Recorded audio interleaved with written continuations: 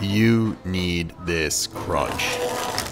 Let me tell you what. Sweeties K-Chicken in Greenpoint is serving up Korean fried chicken and other street food staples, all from a mother-daughter duo. First thing I had to try was the potato corn dog half and half with mozzarella and sausage. The meat and cheese stick is dipped into a batter with flour and rice flour, giving it almost a donut-like texture. That's then rolled into potato and panko before being deep fried.